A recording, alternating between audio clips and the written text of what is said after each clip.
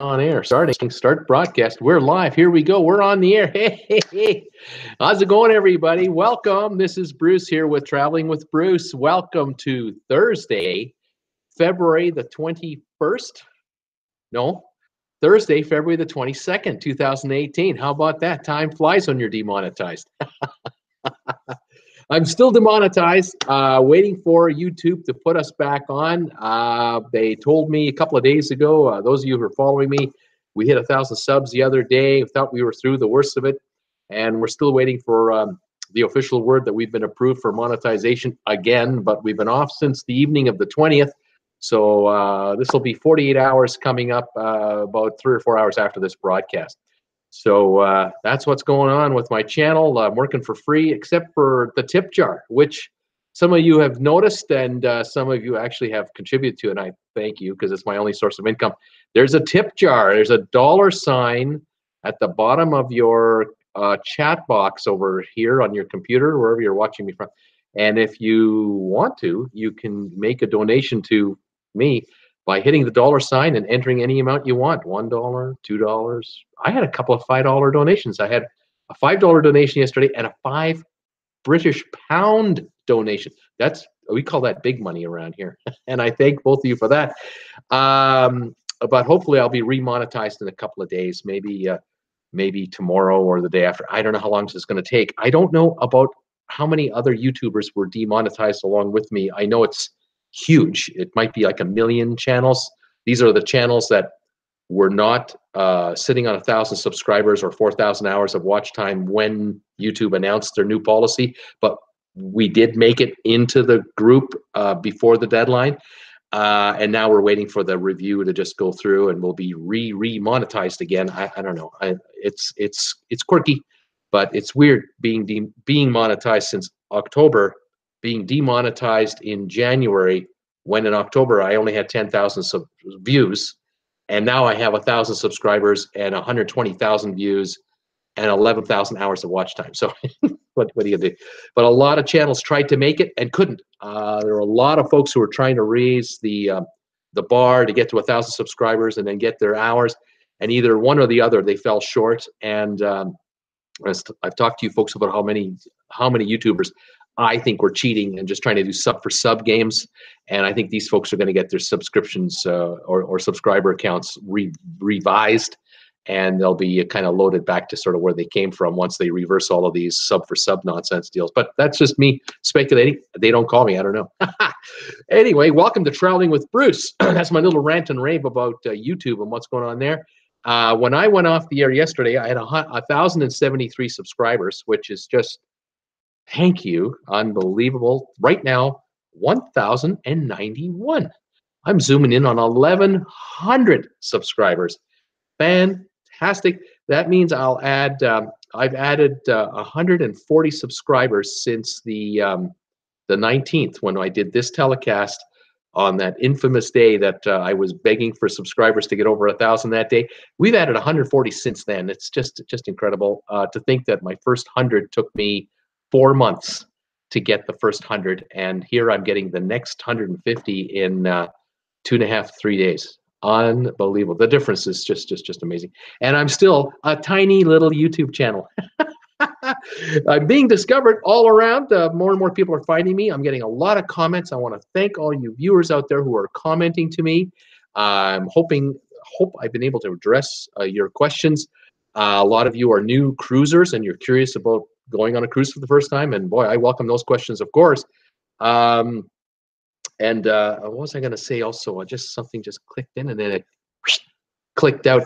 The new subscribers, the new comments, the newbies that are coming along, new subscribers that are telling me that they're a first-time cruiser and they really find my channel informative, and I thank you very much for that. I'm looking to produce new videos shortly that I'll bring out. It's going to be shorter videos to sort of cover a lot of the points we talk about on these live streams, to kind of give you quick recaps of sort of some of the topics we've covered.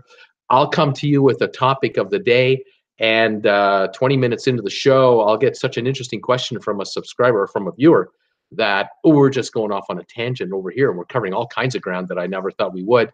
And I'm kind of looking to put together some videos to sort of cover these these kinds of points in a concise 5, 7, 8 minute format.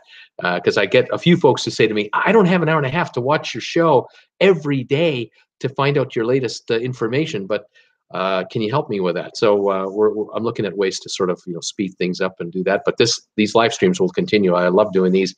These I find very entertaining and enjoying, and I think you do too. If you're new to this channel, Traveling with Bruce, I talk about cruise ship vacations, going traveling, getting deals on cruises, what you can do in a cruise, what you can't do in a cruise, what you can bring on board. Should you buy a drink package? Shouldn't you? What about specialty restaurants? We talk about stuff we're hearing about on cruise ships, new cruise ships coming out, new features on cruise ships. We do it all. We talk about it all, and it's an engaging, I think, a fun hour and 20 minutes. It goes by real fast. If you've never signed in before, you can sign in and say hi to me like everyone else is. Tell me what your high temperature is today. Here where I am, I'm in Creston, British Columbia, here in Canada. I'm 3 miles north of the Idaho border. Coeur d'Alene, it's just 2 hours, 20 minutes by car. I can be at the Coeur d'Alene Costco in 2 hours, 20 minutes and get me some of that cheap American gasoline for my car. Up here, I pay about $5.50 a gallon Canadian, and in Coeur d'Alene, I can buy a gallon of gas for about $3.60, $2 a gallon, cheaper. 2 hours away by car, and I get 40 plus miles a gallon in my car, so I don't burn much gas to go get it. It's unbelievable. Plus, I'm at Costco. I get the $1.50 hot dog. How can I beat that? And I love the chicken bake down there. And then, of course, if you get a sundae, Costco sundae in the United States, you get it in a cup like that. You get like a 10-ounce cup full of the yogurt and the berries. In Canada, you get like a 6-inch high cup. It's like we're on a diet up here. I need my ice cream. Anyway, today here in Creston, temperature-wise, it's a gorgeous sunny day, but we're about 27 degrees, just a few degrees below freezing. There is melting going on because the sun is at a higher angle these days. And if you're standing in the window here, my living room window, and the sun beams on you, you feel warmth right away. It's fantastic. So it's nice to have. We're going to be plus in the plus column tomorrow. We're going to be like 34, 35 degrees tomorrow with more sunshine. So we're going to have some serious meltage this next few days. Let's see who is watching and say hi to everybody. We started off talking already, saying hi to everybody before I went on the air. I was setting up my computer here about 5, 6, 7 minutes before airtime. Heather Young said hi to me. Pamela Jordan said hi. I started saying hi to them, and they started saying hi to each other. Then Scott Batchley got into the act, and we all said hi to each other. And then Richard Koromaski came in just before airtime. 48 degrees in Philly, he says.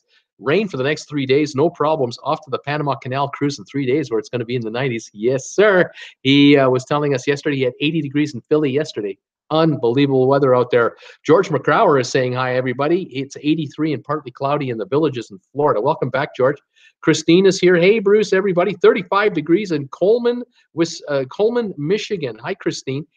Debbie Emanuel is here. Hi to everyone. Still low 50 high today in Northern California. And I think Debbie sent me a super chat yesterday.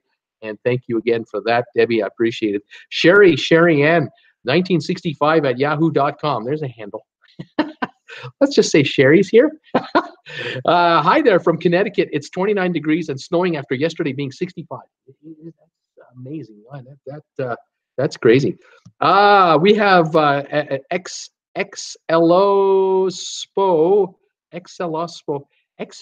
I think that's how we're going to say it. XLOSPO is here. Hello. High today will be 7 degrees in Tokyo. Welcome back from Tokyo, Japan. Isn't that awesome? I'm kind of curious. I'm in Creston, BC. It's 3 o'clock my time. I'm live at 5 p.m. Eastern time every day. What time is it in Tokyo right now where you're watching me from? Is it very late at night? Or is it very early in the morning? Let us know. I'm kind of curious. Pamela Jordan, sorry to all in the north.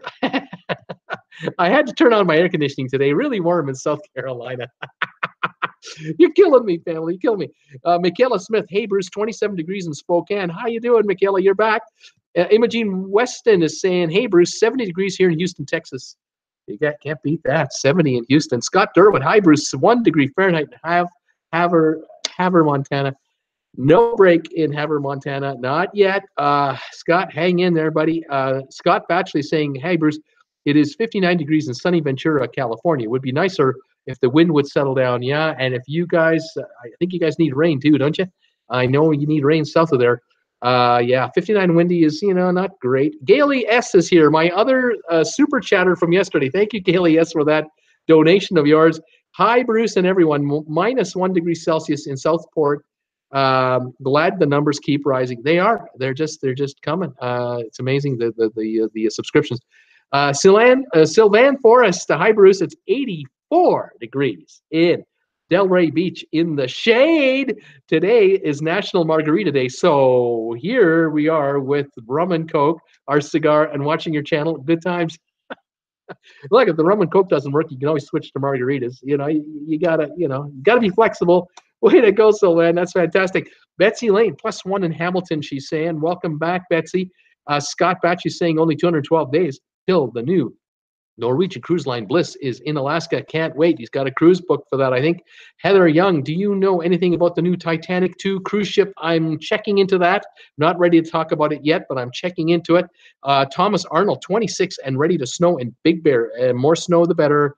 Get that ground covered in white stuff because it'll melt into the ground. You guys need moisture up there. You got to. Yeah, those forest fire issues last year.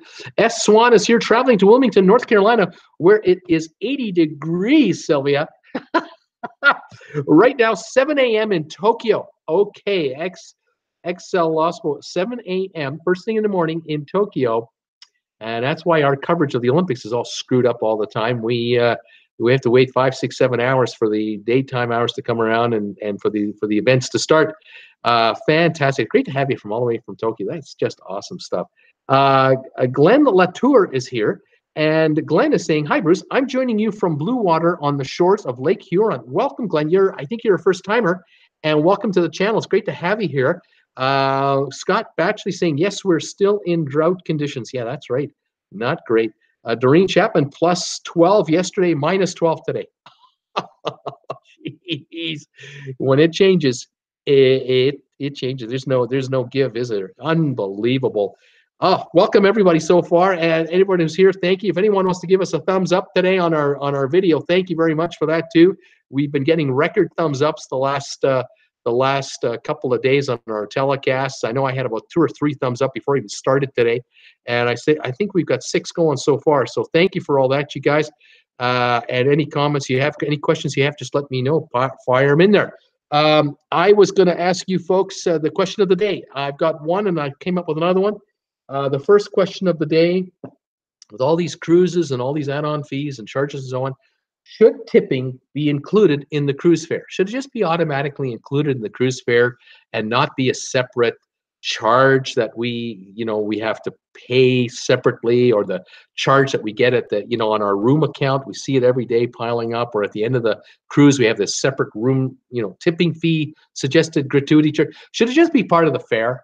And what about port taxes and fees? I'll even throw that in. Shouldn't that be part of the fare too? And that way, when we look at a cruise, like on a website or whatever, we see a promoted fare from a cruise line, instead of saying $5.99, and then we have to go, well, gee, yeah, but that doesn't include the tipping, and well, that doesn't include those extra port charges and fees and taxes, which you can't get out of. You got to pay it. So I mean, really, that it's misleading. And then you're multiplying it for 2 people, or maybe there's 2 adults and a teenager, and I mean, can't they just give us the fare? Everybody give us the fare with one price, and then we figure out. We know drinks are extra. We know specialty restaurants are extra. We know if we're going to go to the spa and get a massage, we know that's extra. But can't we just do it that way? I'm wondering what your thoughts on that, folks. I kind of wonder sometimes. I'm always sitting on my couch looking at these various offers, and in my brain I'm going, yeah, I know it's $6.96, but I got to factor in the tip money and then what is it really costing us? So question. So what are your thoughts on that? Debbie Manuel is saying, Scott Batchley, I am with you, taking off on the same cruise in 128 days for me. Ooh, she can't wait. Pamela Jordan, I think that would be a great idea. Scott Batchley is marketing. The lower fare looks better on paper. Yes, it's marketing. The lower fare does look better on paper, but it's misleading. We know it's not real. We don't believe it. We're skeptical. We're those of us who've been doing this several cruises, we're used to it. But for newbies, I think it's a sticker shock thing. I think newbies come out and go, well, I was thinking of going on a cruise and I saw this great ad on, on the web, or, I was looking at whatever on the internet, and then this ad popped up, this pop-up ad popped up about a Carnival cruise, or a celebrity cruise. And oh, the picture was so nice, a cruise ship in tropical water with people snorkeling nearby, and it said $5.99. I thought, wow, that'd be great. And then they go to the website for the cruise line because they don't know, they should go to vacations2go.com or other sites. And then, by the time you get into the website of a cruise line, don't you find that it's a bit of a minefield of entertainment? I mean, you think it's so simple. You're just looking for that deal you saw a few minutes ago on the internet. You saw this offer for a $5.99 cruise, and now you're trying to find it. You can't find it. You're in the website of the cruise line, and first you got to figure out, well, what was the name of the ship that thing was for, and well, when exactly was that cruise, and what kind of a room are they really talking about, and on go these skill testing questions, and you have to enter in the website that fill in the box here, fill in the box here. They're trying to narrow down, and by the time you find the 7-day Caribbean cruise that you thought was the one you were talking about, it isn't the one you thought you saw, has nothing to do with the one you saw, and you can't find that $5.99 fare anymore. And now you're finding fares for $6.49, $7.32. Makes no sense. And then you okay, well, let's just pretend I'll just go through the motions of trying to book a cruise and really find out what's going on. And then as you get deeper into the website, it takes you into more tangents and more little areas of the website, and the next thing you know, you're looking at 4 different rooms that are being offered to you. And if you decide to just say, well, you pick the room for me, it's less. If you pick the room you want, it's more. And then you finally see the fare on the side of the page over here that says the fare for 2 people, it's like $2,800. You're going, what happened to that $5.99 deal that brought me here in the first place? This is crazy. How many people turn off and just go away, don't come back? That's what I wonder with regard to these cruise lines. Are they actually shooting themselves in the foot and being inefficient about it by frustrating people who are trying to find a deal and an offer on a cruise? And the next thing you know, that they're just so frustrated by the whole thing, and there's nothing near the price they thought they were going to pay. They thought they were going to be around $1,200 each, maybe $1,500, or $1,200 for a couple, $1,500 for a couple. And the next thing you know, the website is saying, you want to put a deposit down on this cruise for $2,450? What is that? I really wonder if that's working in their best interest. Now, I will say, as we all know, the cruise line business has been doing well the last number of years, and cruise ships are generally pretty filled up. But there will come a point in time, won't there, where that won't be the case anymore? Will there come a point in time where if we just get like 1 year where the cruise business doesn't grow at 5%, it only grows at 2%. Still a growth, but it's a slower growth.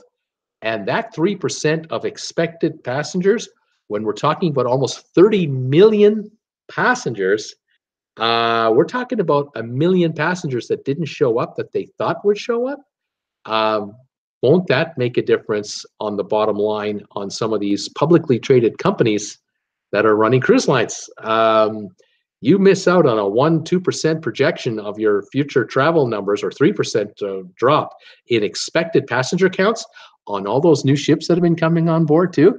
That could be a deal breaker for Wall Street analysts, and the stocks could get downgraded pretty quickly. This can't be good. So I'm kind of wondering, well, don't make it so difficult to book a cruise on the internet through your own site, and so frustrating for people by directing them all over the place and never giving them the straight goods. Tell me what the price of the cruise is. Really, this is my thought. What are your thoughts? I'm now looking back here at points, at comments. Let me just check and see if I'm up to speed here. Let's see. That would be a great idea. Okay? Skyhawk is saying 79 here in Charlotte, North Carolina, but my twin brother is in Metro Detroit. He says it's only 37 degrees. Yeah, that's right. There's that dividing line.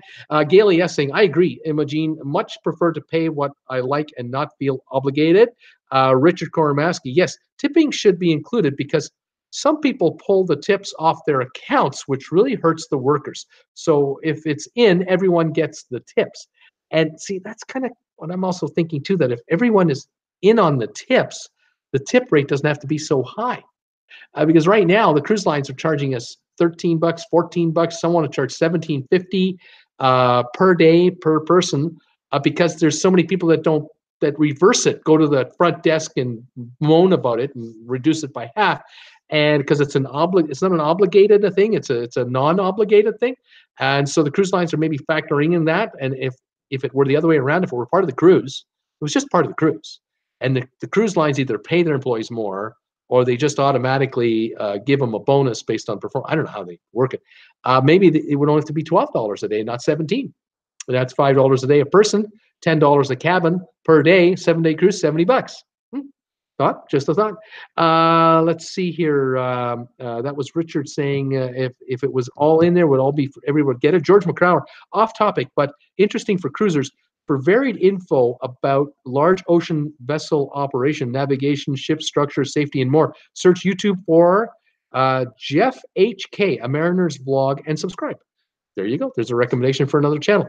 Glenn Latour, beautiful sunny day, well above freezing. Oh, good stuff, Glenn. Good to hear it. Christine is here. I planned on saving double the cost of the cruise due to all the extra charges. Yeah. Doreen Chapman, cannot imagine taking off your tips. They work very hard. I agree. These folks they're working 7 days a week, and on embarkation and debarkation day, oh, are they ever working to get us out of there, cleaned up the cabin and get ready for the next group? Oh my gosh, it is nonstop. Scott Durward, having everything included would make it easier to compare pricing. Maybe luxury cruises aren't so expensive after all.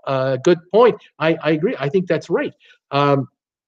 I was thinking of this when I dug into it further. A couple of years back, way back when I started cruising, I'd noticed that and I see these 6-star lines, these high-end cruise lines. They're like $250 a night, $200 a night. And I'm going, oh wow, that's out of my budget. But then I'm going, well, wait a minute, Bruce, you're paying $100 a night for this cruise over here. At least that's what they're asking. And then you got to pay $13 a night per person for the tips. Then you got to pay the taxes and fees. Okay, well maybe the other one doesn't have that either, but maybe it does. And then they've got these specialty restaurants. And if I want to go to the steakhouse at least one night for the cruise, that's $50 each.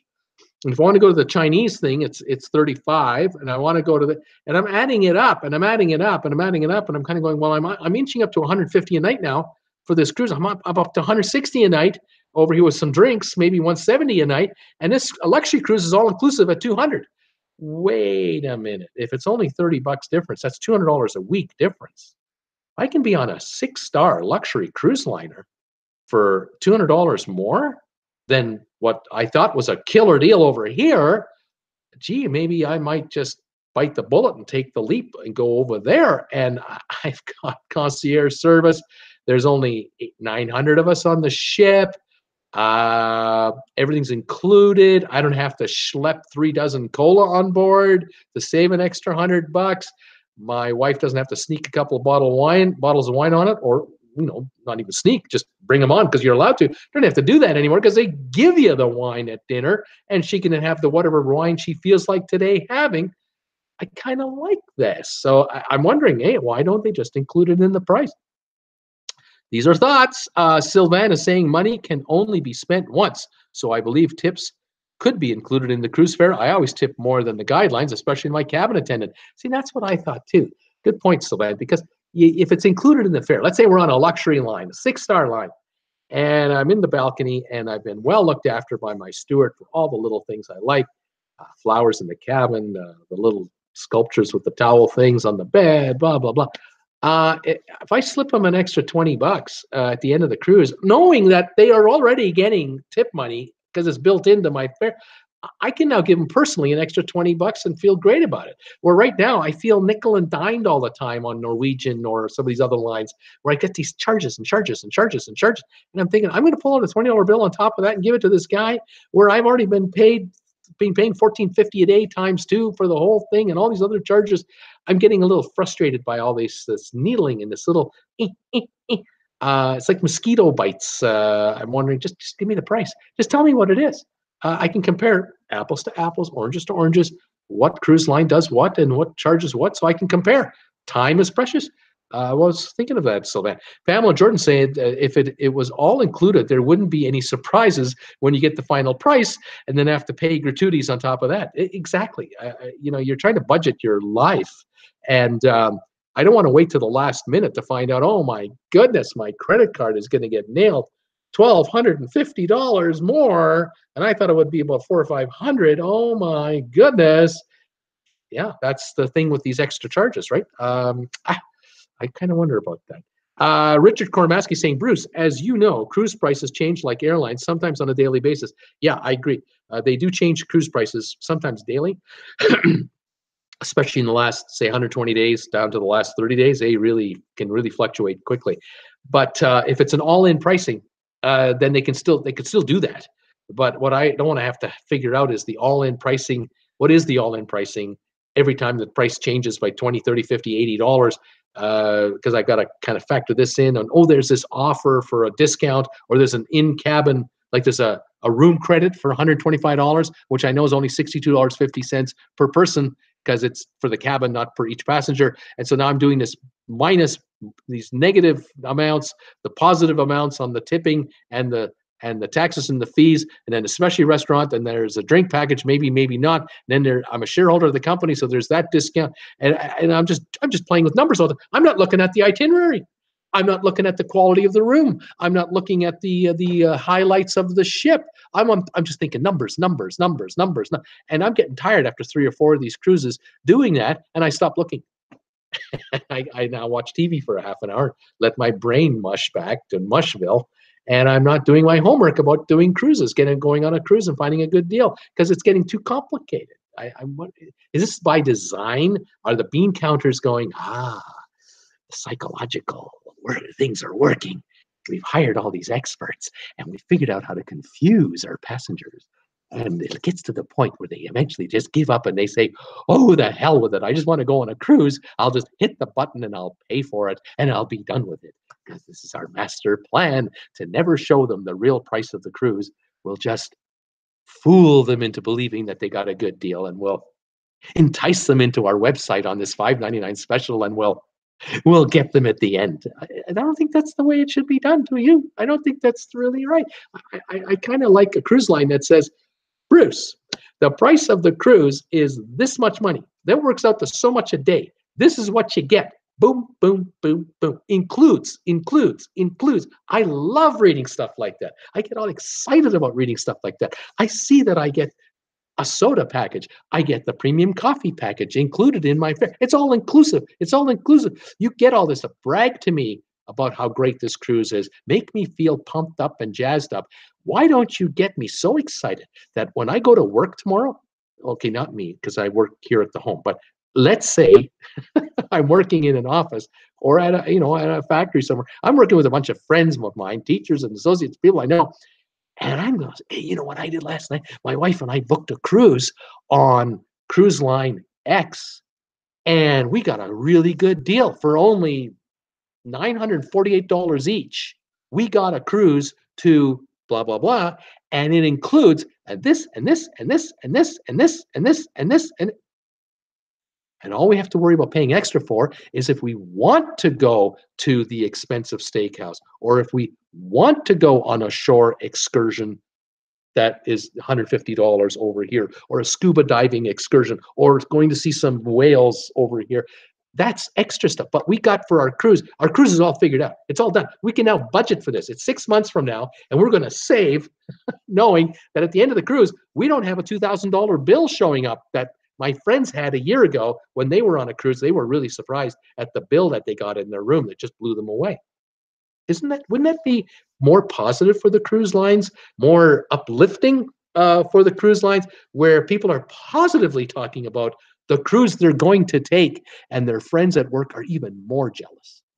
To me, I think that's the way you market, one positive way to market a cruise. Anyway, just thoughts. Let's see what else we're saying here. Doreen Chapman on Celebrity. you can get prepaid gratuities as one of your perks, or prepaid before you leave, depending on the cruise. You're absolutely right, Doreen. I was looking at some of those today.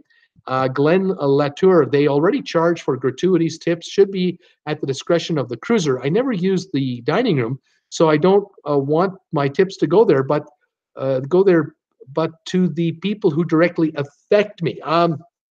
That's a good point, Glenn. It's a good point. But if it's an all-inclusive cruise, it's an all-inclusive price. It's always been that way. In the old days, where choose to go on one part of the ship or not, it's up to you. Your favorite dining is somewhere else. Great for you. But if it's all inclusive, everyone's getting a portion of the tip money anyway. In other words, the cruise line can raise the wages for these folks, and that includes tipping as part of their compensation package.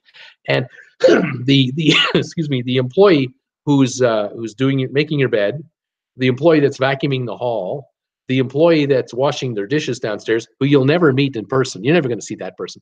The sous chef, the prep chefs, the folks who are making our meals, that they aren't the chefs with the nice white hats. These are the folks of the grunts downstairs, the dishwashers. All these folks are getting a higher wage because the cruise line has just made it an all-inclusive deal, and now the employee knows every month or every 2 weeks, this is how much money you're getting. It's just a guarantee. It's like a new wage.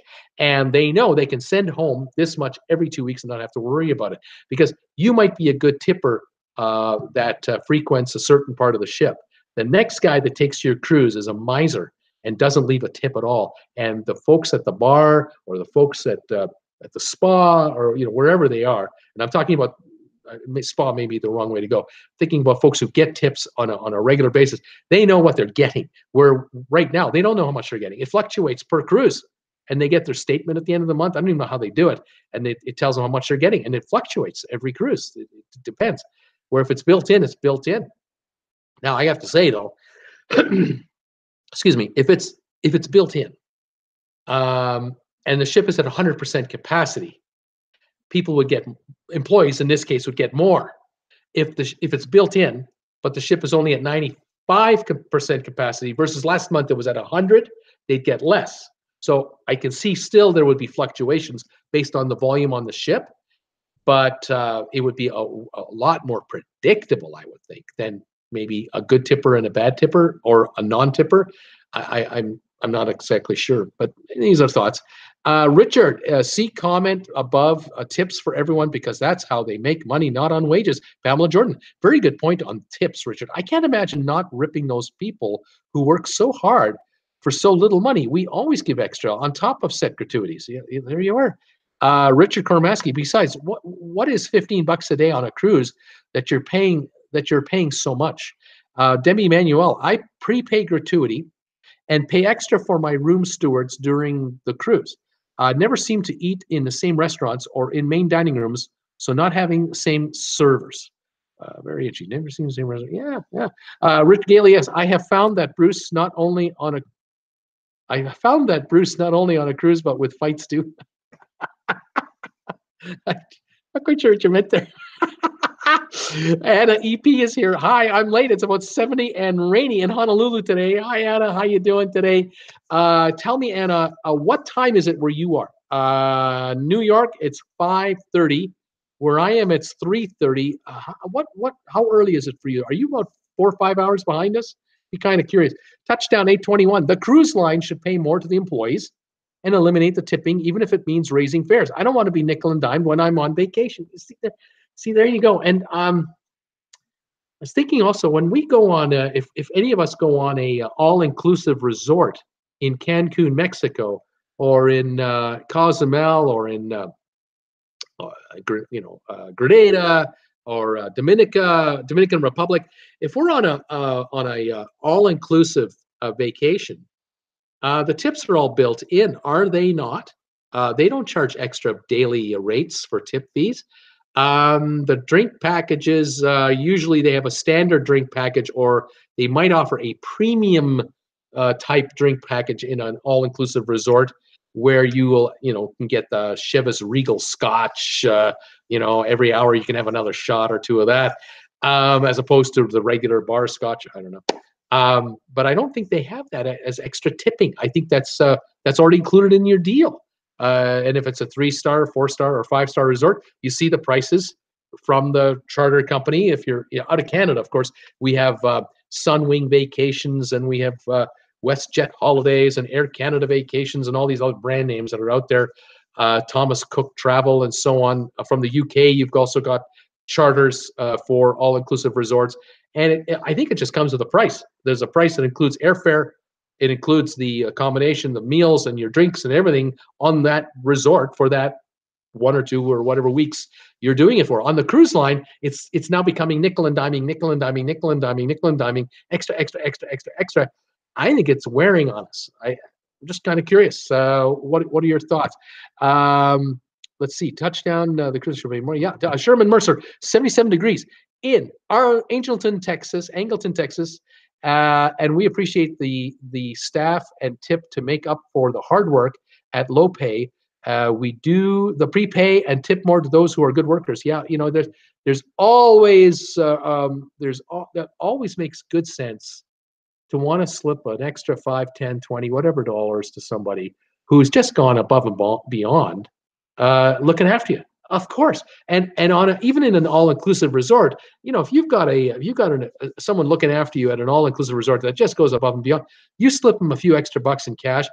That goes a long way for these people. They really, really appreciate it. And we've talked about this too, about on a cruise right now. If you're on a cruise ship and you've prepaid gratuities and you've bought a drink package and you're on the pool deck and you order a rum and Coke, like my friend Sylvan might do with a cigar. You order a rum and Coke, and the server brings that to you, and you slip them a $1 US $1 bill or 2 singles as a little cash tip. First of all, let's get this straight. You've already prepaid a tip for that drink. It's inside the drink package. But now you're slipping this server a couple of bucks for bringing you that drink. Do you think that server is going to be too picky about the fact that, well, you're only allowed to order a drink every 30 minutes and it's been 28 minutes, you're going to have to wait 2 more minutes? I think they're going to come by and be proactive about it. They're going to say, you seem to be down to about a third of a drink, sir. Would you like another? And you may find that the next one's a little stronger or has that lime that you wanted, or you'd rather have the rum and Coke in a tall glass because you'd like to have a little more soda in or you like to have light on the ice, or however you like it. Well, they're going to make sure you get it the way you want it each and every time. Because if you can slip them a single, here and there, this makes a big difference to these folks. They're already getting a tip to serve you anyway, but this makes it even more special. Your deck chair, that little table beside your deck chair, you had a cheeseburger from the cheeseburger stand over there, and you finish the burger, that empty plate's gone. It disappeared. You haven't got a chance to wave and have it taken away. It's gone. Your server's going to be all over you, and you want some snacks, so you want something for if they can bring you anything else, they'll just take care of you. Makes for a nice cruise. Not a bad deal. The steaming beans says Bruce is getting hyper.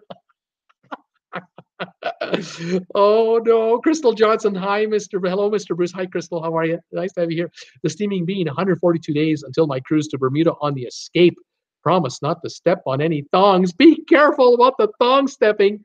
Don't get involved in thong stepping. It could lead to an incident. Paula K. Hi, Bruce.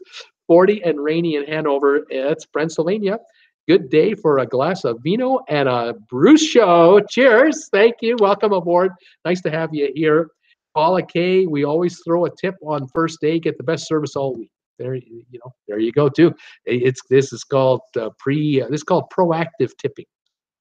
I think that's a good term. Proactive tipping. You tip up front like that, and they are there for you. Big time. Big time. Yeah. Some of these folks who are working full time on these ships are making about 150, 200 bucks a week. You're slipping them a $20 bill as a little, hi, how are you? Let's have a good cruise together. Oh my God, that's 10% of their wage. That's massive. That's just, they're going to be, what do you want? How can I help you? Are you happy? Are you happy? Yes, you're going to be happy. Sherman Mercer is saying, when we plan a cruise, we always purchase onboard cash to use for specialty coffee, a specialty dining, or spa stuff. If we have money left on our card, we cash it out at the casino. Very good. The steaming bean. I would feel so guilty if I waived the gratuity. I am frugal but not cheap. Yeah, to me it's a moral. It's morals. I think it's just immoral to do that, to take it away. I have a tough time doing it. I'd rather complain having tipped them and go to the front desk and complain about something, but having tipped them. I feel the right for that. It gets me. Maybe I'm too much of a first worlder, not a third worlder. Maybe that's why I'm not a billionaire. If I were a billionaire, maybe I'd be the ultimate cheapskate. You never know. Maybe that's it. Steaming Bean said that. Elizabeth Breen is saying, I'm a hairdresser. I live off of tips and I pay way more. Yeah, yeah. My daughter, a little quick story about my daughter. I've mentioned this before. She was in university. She's now 30. When she was in university, she was working for tips. She was getting minimum wage and then working for tips at a club in Calgary. And she would get tips from the members whenever she served them. And then she worked at a restaurant, like a bar restaurant, outside of the club, just a regular old restaurant. And she would comment to us about, some of the tips. We'd get like the daily tip story, what happened today. And she would tell us about the cheapskates, the table of four left her $5 or $2 on a $100 tab. And then others who just walked out and didn't give her anything. And then there were those who gave her a $20 tip for a $5 drink. Unbelievable. So we'd hear that all the time. So when we'd go out, when my wife and I and our daughter would go out for a bite to eat somewhere, that the bill would come, and I would look at her and I'd say, the tab is $42. What kind of a tip should I leave her or him? And in her mind, minimum 20%, minimum, nothing less. Because she knows just the slaving that goes on for that person. We don't see it. We see the waiter and waitress come to our table. That's it. We don't see the stuff in the back. Plus the fact that in a regular restaurant, the waiter and the waitress, they have to pay to the owner of the restaurant a portion of the fee, the bill. If the bill is $40, the restaurant is expecting that server to get a 15% tip on average. They're just expecting it. And so she's got to cough up a portion of a 15% gratuity that may or may not come her way for the kitchen staff, the bar staff, the folks at the front of the table, the folks that sit you down. And so she's on the hook for a $6 tip. There has to be a $6 tip coming in, and she has to give up maybe a third of it. She has to cough up $2. So by the time she comes to our table to take our order, she's hoping for at least a $2 tip from us, because that money isn't hers. That's going to the staff in the back, whether we give it to her or not. And so if we give her a $5 tip, she only makes $3. The other $2 goes to the staff because she obviously didn't perform well enough to get enough of a tip from us. I found that to be quite surprising. Anyway, that's a Canada story. Don't know if that's industry wide, but that's true up here. Betsy Lane is saying Region 7 Cs. All inclusive, no extra charge. Richard Kormaski, Bruce, I always tip the room attendant as soon as we get into the room, first meeting them.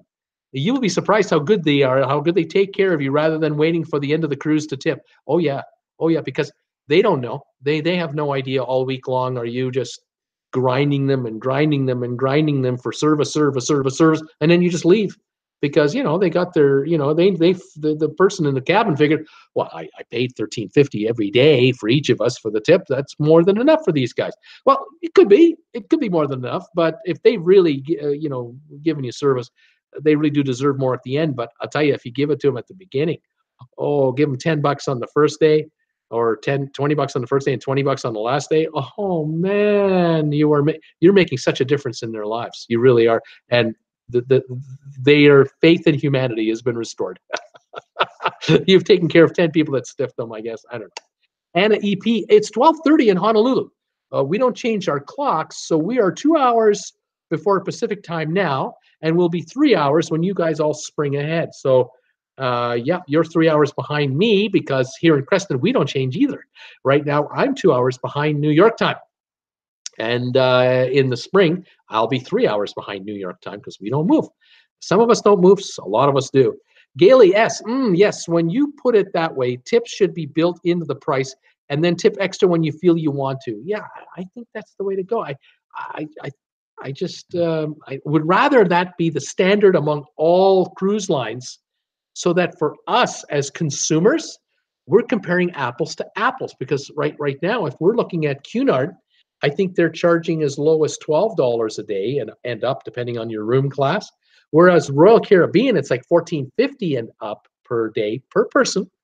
Um, and then on Holland America, it's a different price, and over here it's a different. It varies all over the place, and I'm playing these mathematical calculations all the time, trying to figure out the value of a cruise, and I'm getting frustrated by it because I know about all the other charges that I'm going to get hit with, or that could be available to me if I take option number one, option number two, option number three.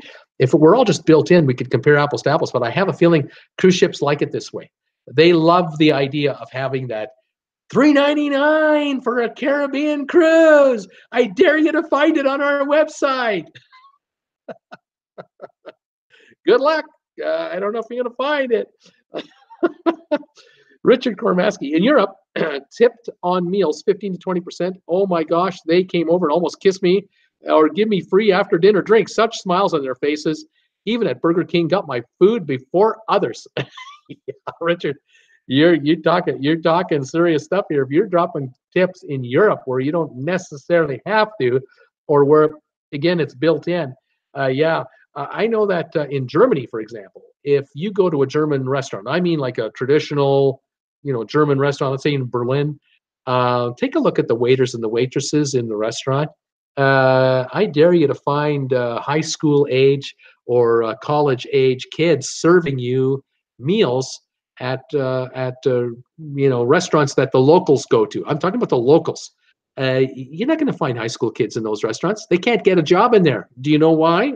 Well, the reason is that the employee, the server in a restaurant in Germany, they're making $40,000-$50,000 a year. They're getting a living wage. They don't get tip money additionally. It's already built into the food prices. They also get 6 weeks holiday a year. They get full medical. They got a pension plan. There are people who work as waiters, servers in restaurants for their entire careers, and they're respected in their community. They don't have to, hope and pray that the minimum wage plus, $4 or $5 extra tip money will get them by, and it doesn't get them by. I mean, you can't raise kids on that. These folks have families. You've got husbands working as waiters for 40 years, from age 20 odd until age 65, in various restaurants through their entire careers. And they buy a house, they have a car, they take vacations, they put kids through school. That's the European way. In North America, we treat servers as slaves. It's true. It's a starting point in life. We tell our kids, well, this is a great way to get your first job, and you'll learn experience on how to make some money and treat people right. Well, yeah, except when you run into the individual where you're serving that person or two or three people at the table, 5 people, and they're asking for this, and they want some extra ketchup, and they want this, and they want not so much ice in my iced tea, and you're taking care of them, and the bill is $85, and they leave a $4 tip, and they're gone. And that took an hour and a half. Is that fair? Well, that's a life lesson for the kids. I can tell you, I had my daughter tell me about some very interesting life lessons about people that really stiffed the bar, and they would come back. They would come in every third day, and the servers are looking at each other going, who's getting this guy? Who's getting this guy? And oh, that's bad news. But such is the way of the world, isn't it? It's it is the way of the world. Am I ranting today? I hope I'm not coming off ranting today. I'm generally a very happy guy. Paul Prince is saying, do people who prepay their tips get better service? Apparently, it says on your information that you prepaid. Very good point, Paul. That's a good question. I'd love to talk to someone in the industry, the cruise industry, about that question. If there's anyone watching that's in the cruise business or knows the answer to that, please answer that question for us. That's a very good point. I don't know. I will say, though, the way Richard is saying it, you give them a $20 bill. You give your room steward a $20 bill when you're just unpacking your stuff. you got a good cruise coming. You got a great 7-day cruise coming. Doreen saying, always prepaid, never felt I was treated any different. Randy Lucas, hi there. Randy Lucas from Paradise, California. High of 48 degrees. Randy, how you doing, buddy? Welcome to the clan. If you're back, you're back. If it's your first time, it's your first time. You're always welcome, and we're glad to have you here. Richard Kormaski says, yes, cruise people know if you've removed tips from your account. I don't know what the impact is. The old toothbrush in the toilet bowl or things in your food. Well, there are people who will remove the tips right at the end of the cruise. I was on a Mediterranean cruise with my daughter out of Southampton, England, and we went through the Mediterranean, ended up in Barcelona. On the last full day, which was the day before we were finished, we'd been to Monte Carlo, Monaco, and then we had that evening until the next morning we got to Barcelona. All that afternoon, all that evening, and the next morning, there were people at the hotel, the services desk, in line. There were lineups of Brits, mainly Brits. I hate to say it, but it was true. And these Brits were looking to reduce the tip charges, which were $12 a day. They were looking to either eliminate them or cut them in half or whatever they were doing. And I found that heartbreaking. I really did, because these kids, these people on the cruise ship. I mean, I have my room steward is 45 years old. Family of 4, sending home money every 2 weeks or whatever. It was really sad to see that. And I don't know how many of the, passengers, of all the passengers were on, I don't know how many, but for 10 hours, there were like 10 people in line for 10 hours. And there were 4 or 5 people tending them at the counter to handle their affairs. Now, maybe they were just paying their fare, paying their table charge or their weekly, their expenses for their cabin fees. But I did hear a lot of these folks talking to each other in lineups, and at the restaurant I could overhear it, and I could overhear that they were gonna, no, I'm not paying that. I'm not paying that every day on this cruise. No way. Because in Europe, so much is inclusive. Where here, it was a North American line offering a cruise. This cruise ship had come from Hawaii over to Europe and was now doing the Mediterranean area, and it was being operated like a North American cruise line. And so it was a cheap fare with the tips added or suggested added. And these folks, I think, were taking advantage of the fact that in Britain we don't do that, and we take it off, and they felt offended by it. So I don't know. I hated to see that. It really bugged me. Scott Batchley says, "Hi, Randy. You live up by my brother in Nice. Hey, saying hi to you, Randy. Steaming Bean. If you can't afford to give your room steward 10 or 20 bucks, then you shouldn't be cruising. I kind of go with that. Yeah, I'll go with you there. Michaela Smith. That's not very nice of them to remove the tips at the end. Steaming Bean. No, it is not. And like I said, it happened. It was happening bigly." Okay, I got a second question for you guys today. I think we've depressed ourselves enough on that. Let's move on to another topic, and I hope this topic is a little bit of a happier topic. What item did you buy on shore when you went on a shore excursion, or didn't buy that you should have bought on an onshore excursion on any cruise you've taken? Did you pick up something on shore that you just feel so good about all these years later? Or did you buy something and thought to yourself, I'm such an idiot. Why did I do that? Why did I buy that and bring it back home with me? What was I thinking? Or was there something on shore that you were looking at and you were thinking about it and you were contemplating about it, but ultimately you decided, nah, I'm not going to buy that. I've decided, no, I'm not going to buy it. And you've been kicking yourself in the rear end ever since for not doing it. You should have bought it. You didn't do it. And now you're going, damn it. I should have bought that in Cozumel, Mazatlan, Jamaica, Cayman Islands, Barcelona, wherever you were, whatever shore excursion you were on. Was there an item that you did, you got, you shouldn't have got, you're glad you got? Boy, I should have got. Why didn't I do that? And I'd be curious if you have any thoughts on that one. I mentioned it to my wife today, and she said, oh, yeah, that's a good topic, because She said, well, you know the item I'm most proud of. I said, I do know the item you're most proud of. As a good, attentive, listening husband, I know exactly what my wife is thinking all the time. I hear everything she says. I never forget a word. I always do as I'm told, and I pay attention to every little thing she does. I do. She We were on a cruise in Mexico, our first ever cruise with our buddies. We were in Mazatlan, and we were in downtown Mazatlan, and we got into the sort of the artsy area where all these curio shops are selling nicky-nacky stuff and whatever.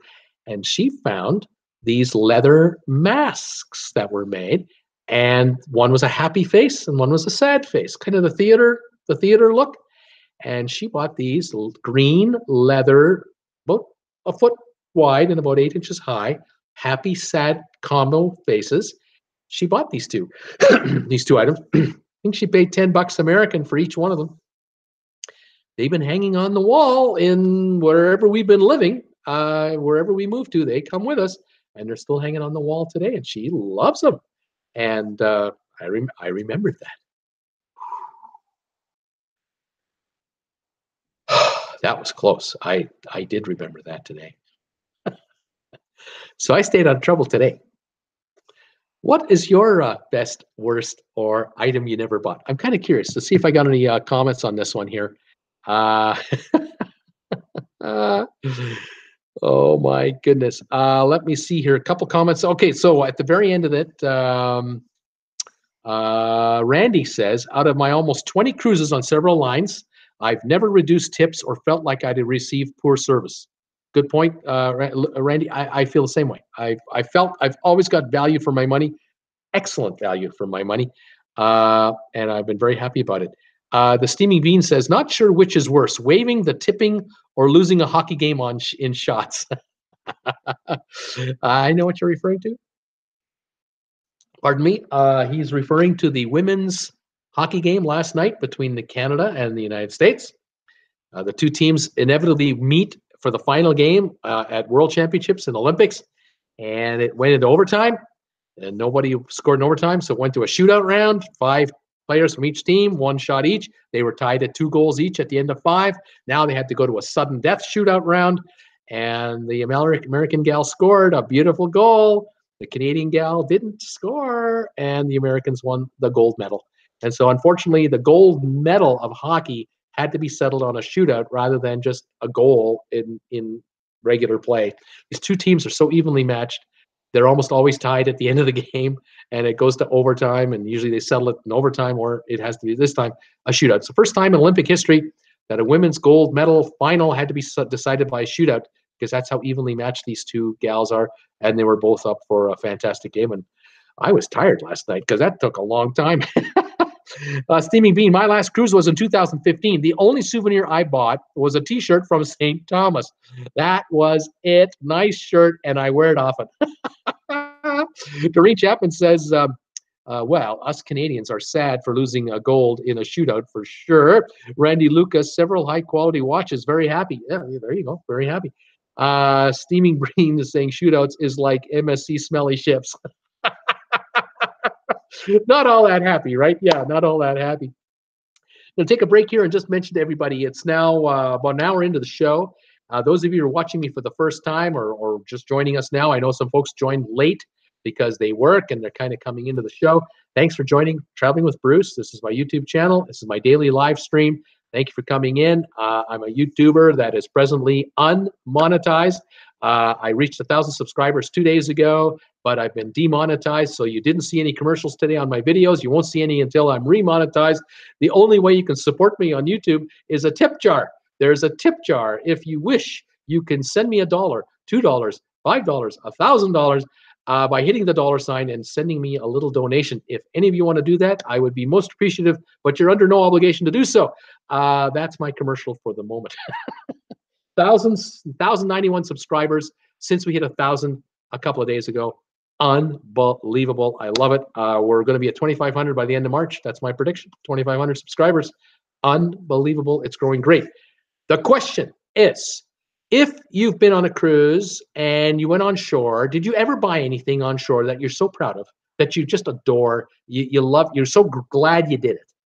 Or the opposite, you bought something on shore and you thought, what a moron, why did I do that? I could have bought that thing back home or over here for half the price. I got ripped off. I'm such an idiot.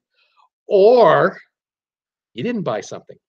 You could have bought something, maybe in Cayman, maybe in Jamaica, maybe in Rome. You didn't. You didn't buy something when you had the chance on this outing, and now you've been kicking yourself for years because it's been years since you've been back, and you didn't buy it. I'd be curious to know if any of those three apply to you, and what are your thoughts on that? I'll tell you a story quickly.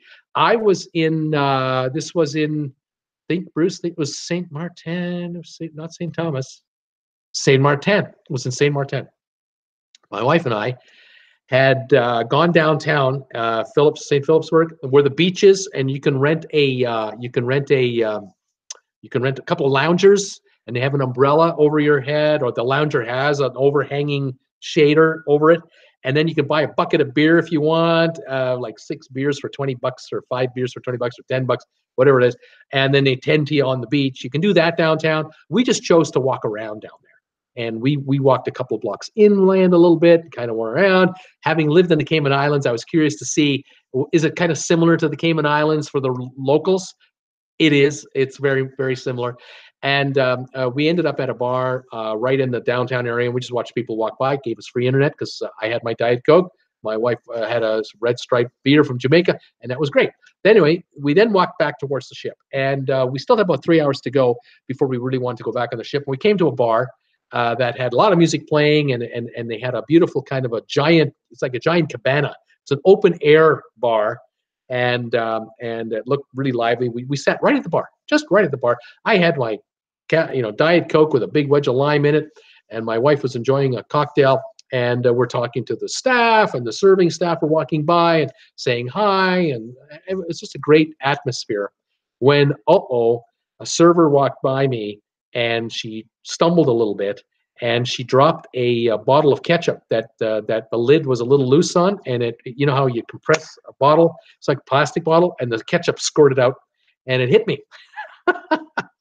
And I had a white shirt on, like one of these, and I got ketchup here and some on my face, and I got hit. It didn't hurt, of course. It was just, a little bit. Well, the bartender, oh no! And the servers immediately went and got, a Serbia, like a cloth napkin, and one was wet and one was dry, and they were helping me get it off and get the stain out and all this sort of stuff. And I said, no big deal. I'm easy going. I'm on a vacation. What do I care? Having a good old time. Well, the manager came by a few minutes later when she found out what had happened. She was horrified. And she came over and she apologized, and she said, your tab is on the house. So maybe $20 with a couple of drinks. Wonderful. And then she came by and she said, I've got something for you as a apology from the establishment. Gave me a t-shirt. They offered me a t-shirt from the establishment. So I got an extra large t-shirt. I want to say it's the Turtle Bar, but I'm not 100% sure if I remember that anymore. And that was a nice little gesture, because they were selling them over there for $20 a piece. So they gave me a t-shirt. I'm sure it cost them $3-4, but whatever. I'm a happy guy, and made for an interesting story. And that was my little story of something I got for kind of nothing, except for the ketchup thing, which I think we were able to wash off. Anyway, that's my little thing that I was able to bring back. The steaming bean shootouts are like smelly ships on MSC. Richard Kormaski, I buy a magnet on each stop of the cruise port. Look at my fridge and I smile at all the good times we've had, not buying t-shirts at all the Hard Rock restaurants. Now, see, there's an affordable way to acquire trinkets from the cruise that you can enjoy forever. Just as long as you got a metal fridge and there's room on the fridge, you put on another one of these magnets. That's a great idea, Richard. I think that's a smart move. Richard Lucas, happy wife, happy life. That's right. That's right. Since 76. Yeah, that's right. Doreen Chapman, I get magnets everywhere we stop too. Laugh out loud. See, there you go. Gailey, yes, I bought 3 large jars of grape jelly, as we pay 3 times as much over here in England. Yeah, I mean, sometimes you just see stuff, you just say, well, at home, this is going to cost me a fortune. I know my wife and I, she wanted to buy some rum. We bought duty free rum on board the uh, Royal Caribbean Explorer of the Seas, the Caribbean cruise. We bought these big bottles of boy, I can't. I'm having a tough time saying Bacardi. Bacardi rum. We bought each bought a big bottle, $11, something like that. Like it was a really good deal. In Canada, $50 for that size bottle. 50. We brought one back each. Great deal. Love that. Steaming bean. Oh, how magnetizing! He's saying. Sylvan Forest. I toyed with the idea of buying a Lalique crystal polar bear in Saint Martin. I left it there, and I now regret it. It was marked down at $450. It must have been something pricey. Very interesting. Soul Full of Music 100. I bought headphones, so I didn't have to listen to my wife. Did you think of buying headphones for her? Oh man, when's the divorce? One of the proceedings, or are you single now? I'm just curious. Sherman Mercer, we bought black coral in Cozumel. Really pretty. We bought coffee in Jamaica, and it's really good. Yes, there's some brands you can only get at certain ports, certain spots, certain countries that if you know your stuff, yeah, you can get stuff you can't get at home. Very good. Randy Lucas, I buy a bottle opener at each port or country. Well, there you go. Bottle, for the bar. Great idea. Cheap and portable. Paula K.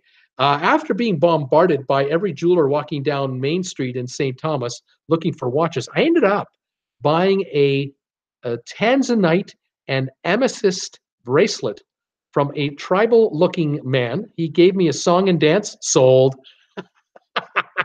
There you go. You got a little show with the deal. Why not? The Steaming Bean. Bruce is hyper and a Jack Russell Terrier, yet drinking diet caffeine Coke. Where does he get his energy from? Where? I don't know. Is it desperation? Is that what it is? Is it coming through? Am I trying too hard today? I don't know. Glenn Latour, that's your story, and you're sticking to it. Yes, sir. You figured me out. I have a story, and I'm there for her. I'm totally dedicated. Everything she needs, everything she says comes in here. Sometimes goes over. It comes in here. I hear it. Sometimes I retain it. What can I say? Excelospo in Tokyo. I bought some jewelry in Florence on my last cruise. I'm glad that I bought it. What I regret not buying is more gelato because it was so good.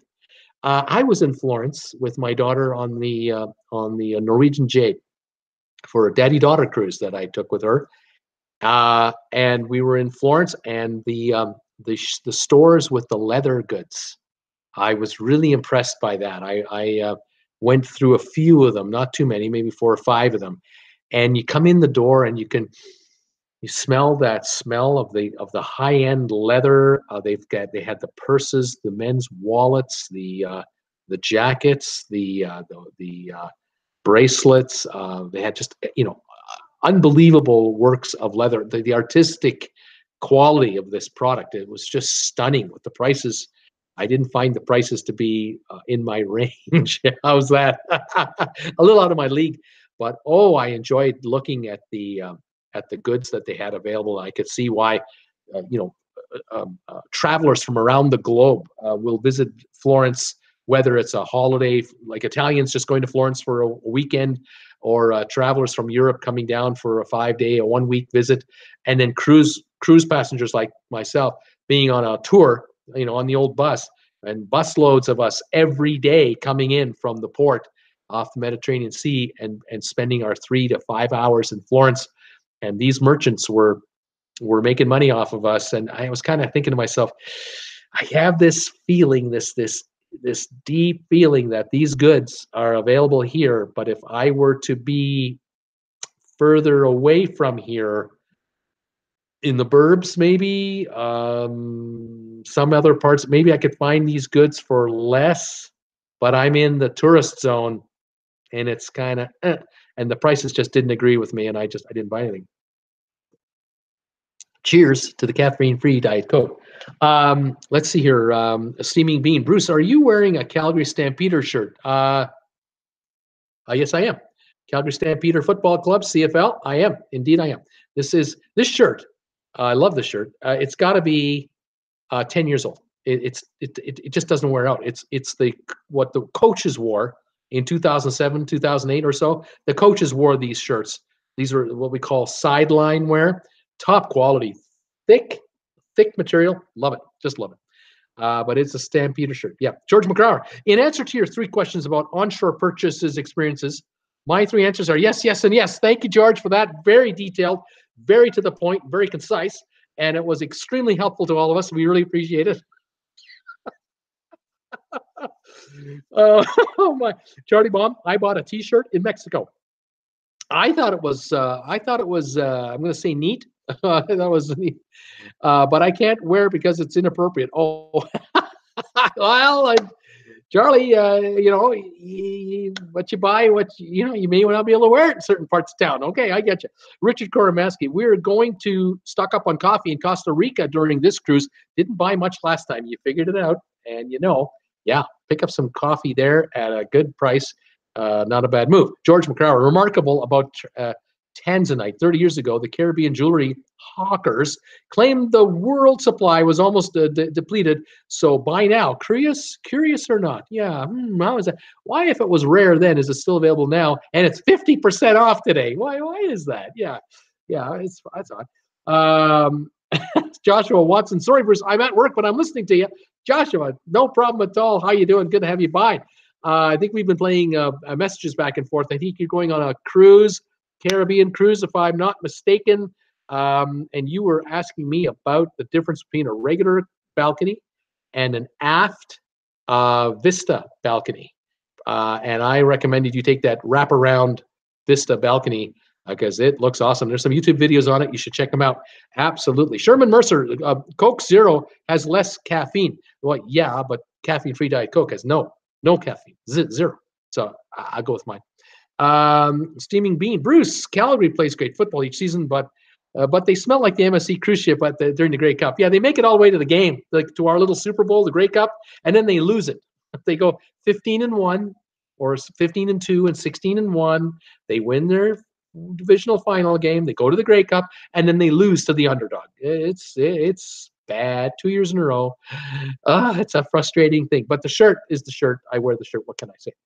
One more thing I'm going to mention today that I was going to mention anyway, but you folks didn't know anything about it. But I came across an announcement that I thought was kind of interesting, kind of cool. It might appeal to half of you, a third of you, none of you. Just mention it for those of you out there. And again, for those who are newbies who've never cruised before, or you always thought about going on a cruise, I saw an announcement today. I've talked about this topic a little bit before when it comes to what kind of a cruise should you go on or what kind of cruise shouldn't you go on, whether you're an active cruiser, a new cruiser, it doesn't matter. There are some cruises you just don't want to be on, and some cruises you might want to think about going on. This is a country music cruise.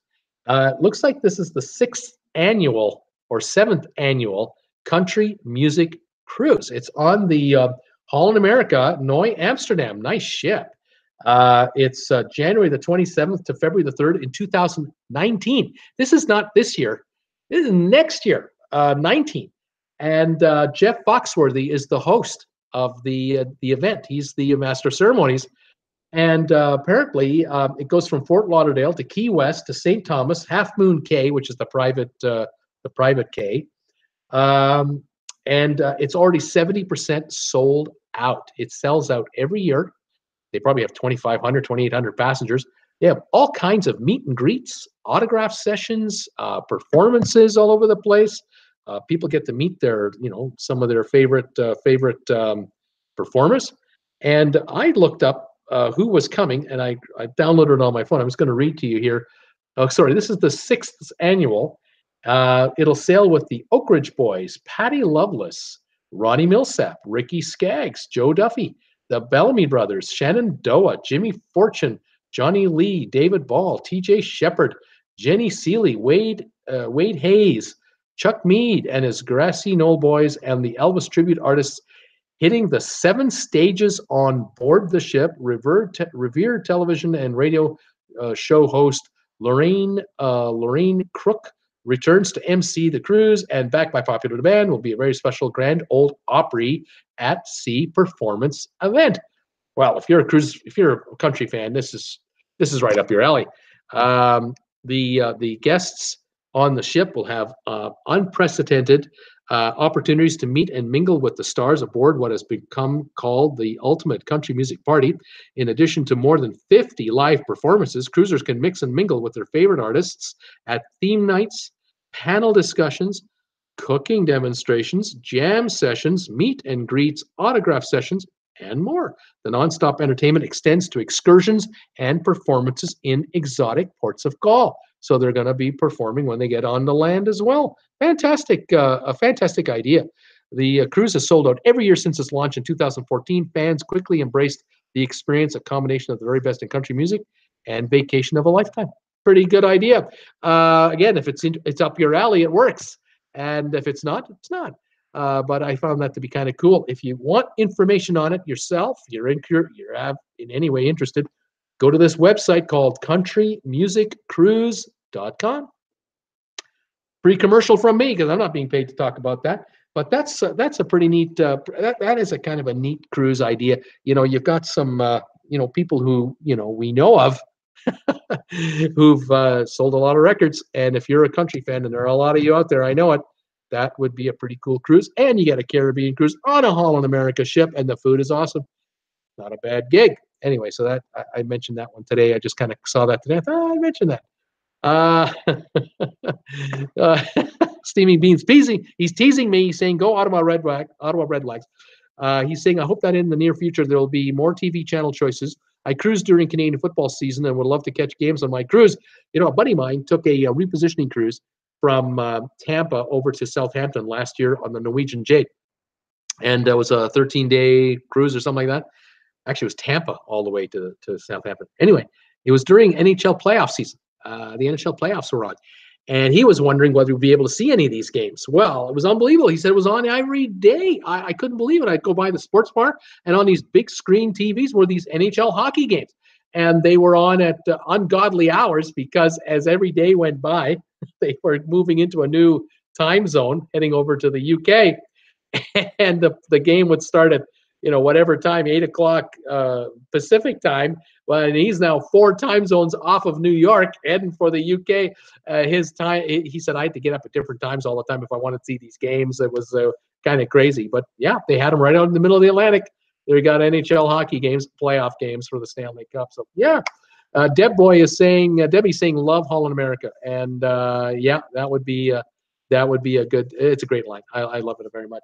Anyway, so there you go. So I think I'm going to wrap this up today. I'm going to thank everybody for coming out today. I hope you guys were able to give me some thumbs ups today. Got 20 today. Thank you for 20 thumbs ups. Really great.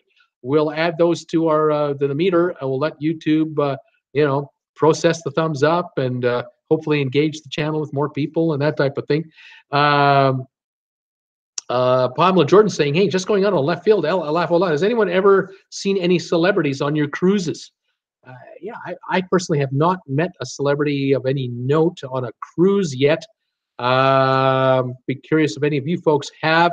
Galius saying good night, Galius. Yeah, that maybe we'll bring that up tomorrow. We'll mention that. We'll think about that, and if you ever have, we'll talk about that then. Today is Thursday. Tomorrow's Friday. I'll be on at 5 o'clock Eastern again, and we'll talk again about cruises and deals and what's going on out there and any stories that are going out. Whether there's any fist fights overnight on cruise ships, we'll talk about that. I hope you've had a good time. Bruno Gerussi, the Steaming Bean, is saying, Canadian actor. Bruno Gerussi, a star. Nah. Oh, my. Betsy Lane is saying, my husband is a small celeb. Patrick Rakoff saying, Atlanta, checking in first time, live, 71 degrees. Patrick, you're checking in just as we're getting ready to go off. It's great to have you here. Sorry you're kind of missing the show live, but you can see the rerun here shortly. Paula K is saying good night already. And Betsy Lane, Mickey, Decidist, Mikey. I can't. I'm having trouble today reading, folks, because I stayed up too late watching that female football game. I met Marty Allen once on a cruise. Does that count? Good night. He just died last week. Marty Allen, great comedian. Fantastic, hilarious guy. That counts. That counts. Yeah, yeah. My dad had a steam bath in Las Vegas with Siegfried from Siegfried and Roy. Met Siegfried, Austrian guy. Dad spoke German. He spoke German. They had a lovely chat, a lovely visit. Betsy Lane is saying, Forgotten Rebels. She saw the Forgotten Rebels. Patrick Rickoff always watched the reruns. Suggested the Late Show yesterday. Laugh out loud. Thanks, Bruce. Yeah, I'm contemplating this whether to have one show a week at a later time. I'm wondering if that might help some folks catch us. Although the 5 o'clock time is pretty popular amongst those of us who are here, I'd be curious to get your responses. I'm going to ask this again tomorrow at the beginning of my show when I catch everybody kind of coming in. And I'm going to ask them if they have any thoughts on if I were to do a later show that aired maybe at 7 in the evening Eastern time instead of 5. If I did one of those a week, would that be able to accommodate folks who are watching me on reruns? I'd be kind of curious. Anybody have comments on that? Leave me comments below on this video when it posts. You can just send me a message anytime you want. But we'll see what we think. All right, where are we at now on the likes? 24 likes, 1 dislike. Well, I got 25 reactions. That's pretty good. We'll take that today. And thanks again for watching today. Pamela's saying we saw Sinbad on the cruise terminal when we were getting off of the Oasis last June. Hey, Sinbad, pretty cool. That's Sinbad. Or at least you saw him. There's bodyguards probably all around him. That'd be pretty cool. Yeah, meeting a celebrity on board. I don't know if you'd meet very many. They're going to be in the nice rooms, likely. They're going to have security, perhaps, likely, and so they're going to be in those exclusive, hiding places, perhaps. You may or may not catch them. They're not going to be in the buffet. No way. They'll never get to eat. They'll never be able to eat the buffet. Bye-bye, Bruce. See you tomorrow, says Debbie Manuel. Thank you, Debbie. Thank you very much. Have a good night. Okay, guys, I'm going to pack it up right now. I'm going to set this down and say good night. Patrick, thanks for joining me at the end. I'm sorry you only cut this much today. We'll see you guys all tomorrow. This is Bruce with Traveling with Bruce saying thanks for joining me today. I hope you had a good day today. We'll catch you tomorrow. Have a good night. We'll see you tomorrow. It's Friday. Bye.